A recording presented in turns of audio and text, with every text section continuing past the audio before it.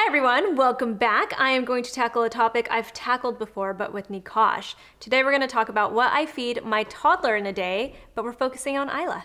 So before I even get into what Ayla's eating and stuff, I think it's really important to point out that all babies are different. And I don't just mean they're different in their preferences, but they're also different in what their needs are. So to kind of give you an example, Nikosh was a really easy eater. Like you would basically just put food in front of him and he would eat it. At least for a good while there. There came a point where he suddenly became a picky eater, but that was a little bit later in life, like in the first year, especially of feeding him, he was easy to feed, whereas Ayla's been picky from day one. Like she is very particular about how she's being fed. If you put something in front of her, you almost don't even know if she's gonna actually eat it or not. She'll maybe like taste it and then she'll like toss it. If she's not interested, she's very, very picky about what she eats. But in a weird way, it feels like she really is being very discerning about what she wants to eat. It's very interesting to watch her in this whole process because it's just a different experience than what we had with Nikosh. Another thing to point out is that Ayla has different nutritional needs than Nikosh does. I think there's like the overall concept that every baby and toddler needs just a variety of nutrition, and specifically like vitamin D and healthy fats. Those are like obviously important for all babies, but for Ayla specifically, she's a smaller baby, but she also does not like cow's milk. In fact, she doesn't like any type of milk. You know, I've been trying every single type of milk. Cow's milk, chocolate milk, I've tried flaxseed milk, almond milk, coconut milk. She just refuses to take milk. She doesn't like it. And what's funny about that is she'll drink something else that's sweet. Like if I'm drinking juice or a tea or anything like that, she's actually very interested in drinking that. But for some reason, you give her a sippy cup with milk in it and she is not interested whatsoever. So I've definitely had to tailor her diet and what she's eating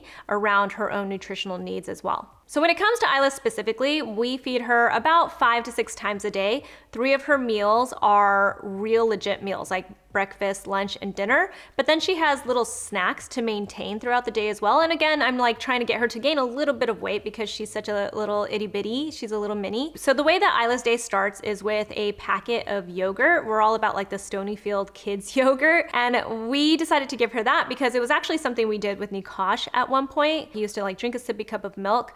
But you know, I find that with babies, especially when they're smaller and when they're younger as toddlers, so Ayla's only a year old, they want something when they wake up. This is something that changes as they get a little bit older. Like with Nikosh, we can get up in the morning, even cuddle in bed, even start watching some TV or something, and he's not gonna say that he's hungry until we've actually like made some breakfast. So he can go like a whole hour after waking up without eating something. He doesn't like to, he gets hangry, but he can actually go like a whole hour without eating something when he first wakes up. Whereas Ayla's still at that point where when she wakes up, she's just angry. Like she wants something, give her some kind of food. So we like to give her a little packet of yogurt the minute that she wakes up in the morning. And then that usually tides her over while we actually make breakfast. The thing with us is that we really like our babies to eat our meals and not have to make separate meals for them. It doesn't mean that I don't sometimes give Ayla her own little separate things. Like every once in a while, I'll give her something like I've ordered, you know, services like Yumi, a little spoon, services like that where they have these pre-made meals for your babies. And there are also times where I'm just not hungry and it's lunchtime and I know that she's gonna be hungry, so I'll give her like her own little meal. But for the most part, especially breakfast and dinner, we make sure that our babies are eating the exact same food that we're eating. So with breakfast, a typical breakfast for us can be anything like scrambled eggs. I always eat toast in the morning for some reason. It's become a big habit of mine this year. It's not something I used to do. I actually don't remember eating toast outside of this year, but this year for some reason I've really gotten onto eating toast. So I eat toast with butter. I make a piece of toast for Nikosh because he sees me eating it and he loves eating it. I make a piece of toast for Ayla and she eats that too. You know, there might be other things that we have in our breakfast, like if we make French toast or if we have waffles, anything like that, we'll make sure to make enough for both of the kids as well. So they're essentially eating exactly what we're eating. The only thing that's really different that the kids eat that I don't eat in the morning is that we'll also end their meal with some kind of a fruit, any kind of berry, any kind of like an orange, any kind of fruit. We always end her meal with a piece of fruit because she just loves fruit, except for raspberries. I don't know why. She hasn't explained it to me yet because she can't speak yet, but she's not interested in raspberries. All right, so after breakfast, we'll let Ayla play and everything. She always has water, by the way. We have a sippy cup of water with her at all times, like somewhere nearby, and she'll actually point to it and tell us when she wants water. So she'll get a little bit of water during her meals, but she'll also just get water throughout the day. Her nap is around 10:30. And what's really important to point out for her specifically is that she already is down to 1 nap a day. We have tried to keep her on the 2 nap schedule and she just was not into it. She's one of those babies that goes to bed for nighttime like pretty early. Like she's in bed by 7 p.m. at the very latest, but even sometimes a little bit earlier than that. So right before her nap, because we want her to be able to sleep peacefully for her nap and as long as possible. So around like 10:15 or so, 10:10, 10:15, we'll give her a small snack. That can be anything like a peanut butter packet. I'm really obsessed with these MeWe peanut butter packets. I've talked about them before. They're just really straightforward. They're peanut butter, coconut oil, and some kind of a fruit like banana. So we'll give her a snack like that. You know, I've tried giving her olives. She's not into olives as much as Nikosh is into olives. We'll even give her stuff like, you know, maybe like a little bit of fruit, like some melon or something with a little bit of cheese or like some crackers. And then that'll be just enough to tide her over until she wakes up from her nap, which is usually like about 2.5 hours or so. And then we'll move on to lunchtime. So our life with her is essentially scheduled around what she eats. All right, so when it comes to lunchtime, once Ayla has woken up from her nap, I essentially, just like breakfast, move her right into eating her meal. So usually we'll have something prepped for her. And this is usually, if there's any meal that she's not eating that's the exact same meal as us, it's lunchtime. It's either because our schedules aren't lining up because maybe her nap ran a little bit longer or a little bit shorter. So sometimes our lunches don't really line up together. So that's usually a meal that she has specifically for her. It can be very straightforward. I've learned early with Ayla not to force it. And this is something that I have been told for years, back even with Nikosh. Pediatricians, caretakers, all of these people that I know that work with children and babies, they're always like, do not force your children to eat. Like they will eat when they are hungry. And even if they don't eat a lot for this meal, they'll eat more on the next meal. Like you do not need to force it. When it comes to planning out like a lunch for her, the way I like to think of it is to just make sure that I give her some variety. For some reason, we get really focused on protein. What is her protein? Like, is it gonna be chicken? Is it gonna be, you know, some kind of a meat? Is it gonna be cheese? Is it gonna be, you know, something, beans? We're always focused on protein, and that's something that I've really had to like retrain myself to realize that Ayla needs a lot of variety. Nikosh needs a lot of variety. I even need a lot of varieties. That way I'm getting a lot of nutrients in instead of focusing on something like, what is my protein?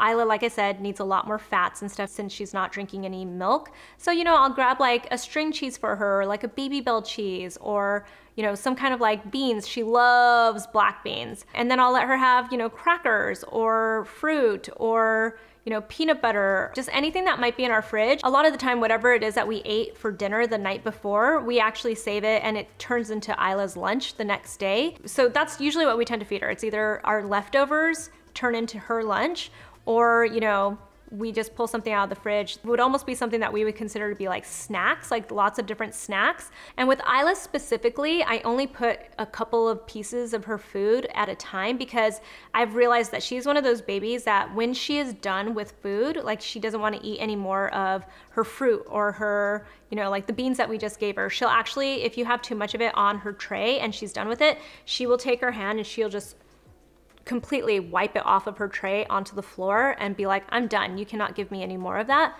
So I put just a couple pieces at a time on her tray, and then if she asks for more, which she does a lot, like she'll be like, I want more, or she'll like point at the food that she wants. So sometimes I'll have like a plate of her food sitting kind of on the side on the table next to her, and she'll let me know when she wants something. But I don't put everything all at one time onto her tray because she's not one of those babies. She just wants a little bit of what she's eating at a time. One thing that you'll notice is that there is like a continuous theme of foods that we feed Ayla, and those tend to be her snacks. That's when I go back to like the things that we, you know, like commonly give her. Like maybe I'll go get her some cheese.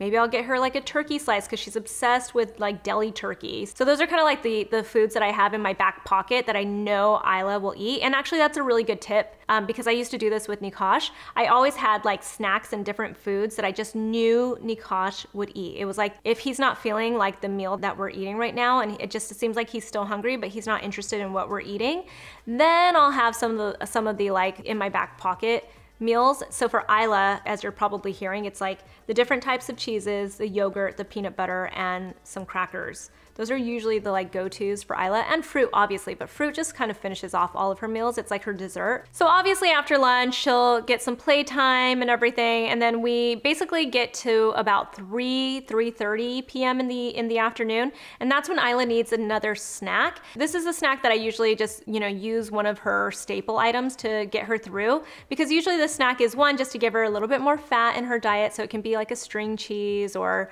another peanut butter packet. It just really depends on what she's already eaten during the day. Like obviously if she's already had a peanut butter packet in the day, I'm not gonna feed her another peanut butter packet sometime in the afternoon. So it's really like, when does one of her staple items come into play? So one of them will come into play for her afternoon snack, and that's just to get her through until dinner time, because she's sort of like me where she can get a little bit hangry if she's hungry. So we like to make sure she's not, getting grumpy about the fact that she's hungry. So we give her a little afternoon snack.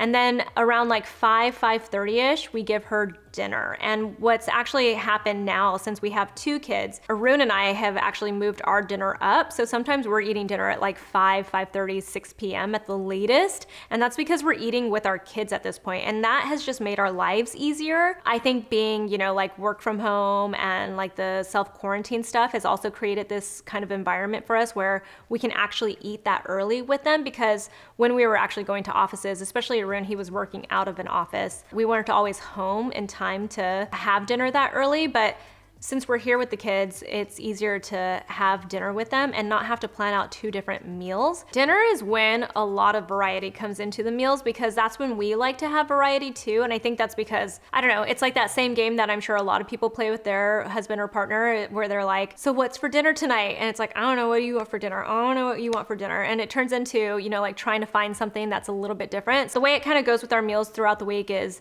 like 2 or 3 meals will be meals that we order for delivery. And those tend to be really different. Like we'll have pho for dinner. We can have some type of Mediterranean meal like kebabs or something, or Greek food. We also like to get Korean food. If we order sushi, we're always like placing a sugarfish order, which is a popular sushi restaurant here. And so we get her edamame and make sure that, there's enough for her and for Nikosh to eat. Nikosh is actually, PS, starting to eat some real sushi. We've been testing that out with him too. And we always make sure she's gonna eat food from our own dinner. So she gets a lot of variety when it comes to dinner.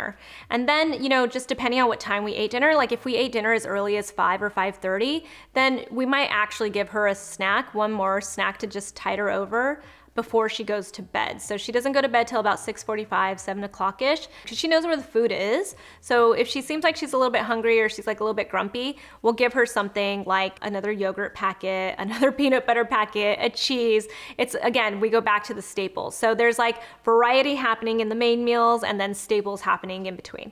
So that's a good summary of what Ayla eats in a day. She has lots of different food, and I think that's the thing I wanted to really point out, is that we have our staples, but then we also make sure that we have a lot of variety for her. And that's worked out for us with Nikosh. In a lot of ways, it's a very like selfish thing to make sure that your kids are eating what you're eating, because it really does open up the door to your children having these like big palettes and stuff where they're interested in lots of different food and they're not like focused on just eating one type of food. So we really wanted to make sure that our kids have a lot of variety, not just for the nutritional factor, but because we want them to just have, you know, this like experience with food. We love food, so we want them to be into food too. And then also because it just makes my life easier and makes my husband's life easier when we're not trying to plan out lots of different meals, especially now that there are 2 different mouths to feed. It's not just me and my husband trying to figure out what we want to eat. It's, you know, our 2 kids and trying to figure out what they're gonna eat. So if we just plan our main meals for the whole family to eat, it just makes our lives easier.